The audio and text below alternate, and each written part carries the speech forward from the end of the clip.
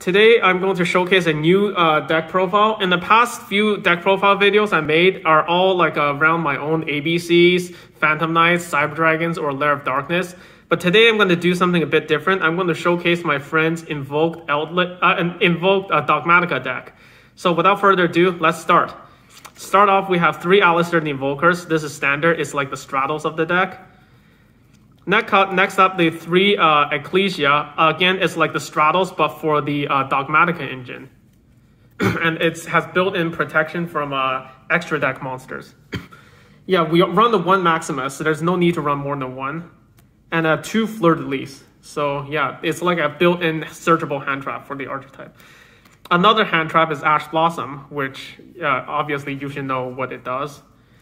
And Dark Magician and Red Eyes, because we run the Dragoon package. Oh, nice. They're all like the gold, new maximum gold rarity. 1 ultimate rare Terraforming. Very nice. And obviously we run the 3 field spell, the Magical Meltdown. This card is similar to Union Hanger, although I say Union Hanger is a bit better, but this card allows you to search for Alistair the Invoker. And yeah. 3 Invocation, and we can just zoom in on those a little bit. Yeah, it's ultimate rare Invocations. 3 Nadir Servant, okay? Nadir Servant, it's essentially a Rhoda for the Dogmatika engine. And the thing is, it lets you mill cards from your extra deck as well, so that's really helpful, because a lot of the cards in your extra deck, you want to dump them to the graveyard to get their effects off. So it gives you a double plus, essentially. Next up, we have 3 copies of Forbidden Droplets. This is basically like a spell speed 4 in the sense that if you play it, your opponent cannot respond. And the best part about this card is that it can even be used in the damage step. And also, it doesn't target. And obviously, to round off, we run the 1 Red Eyes Fusion for the Dragoon engine. So we have 3 Pot of Prosperity. Again, it helps get to your combo pieces faster.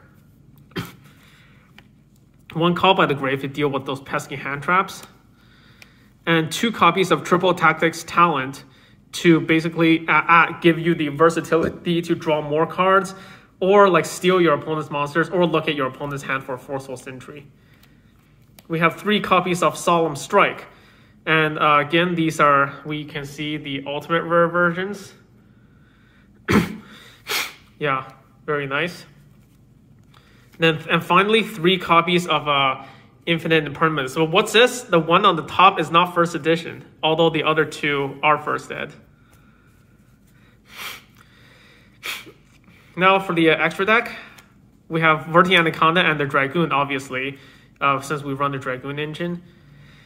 1 Titanic Clad, which we can choose to mill off of our Nadir Servant. And then for the Invoked, we have 2 Mechaba, 1 Algodius, and 1 Purgatrio. The Purgatrio is really good for essentially going for OTK, since they can attack everything your opponent controls. And sometimes that's enough to like win you the game right there. And then we have the for the Shaddolls, we have 1 Construct and 1 Winda. Winda's like the Floodgate, while Construct, it used to be banned, but now it's back.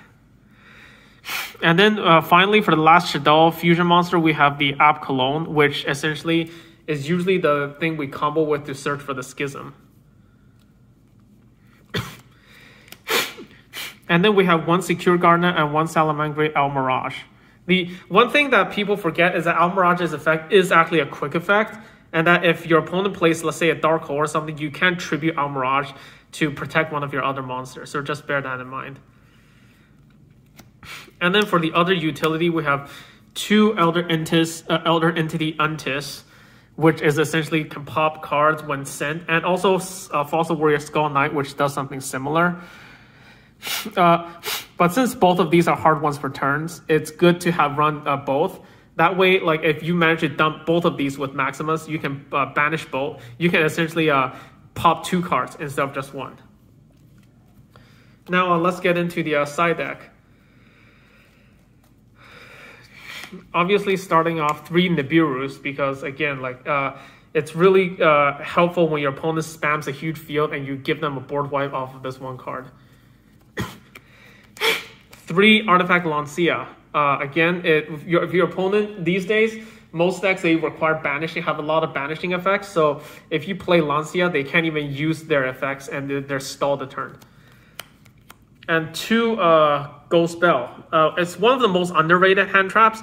Essentially, this card does what Ash Blossom would do if you replace the word deck with the word graveyard. And then we have 1 Pankratops and 2 Alpha. Personally, I feel like I like Pankratops a bit more because Alpha is not a quick effect. But the good thing about Alpha is that it's kind of like has more. It can get rid of more monster cards your opponent controls rather than just 1 from Pankratops. And finally, we have 3. And then we have 3 Lightning Storms. Notice this one is the Starlight rare version. And yeah. This is one of those quintessential really good going second cards. And finally, 1 red reboot to deal with the trap cards. So yeah, here we have it for the Invoked Dogmatika deck profile. Thanks for watching, guys, and I'll see you in the next video.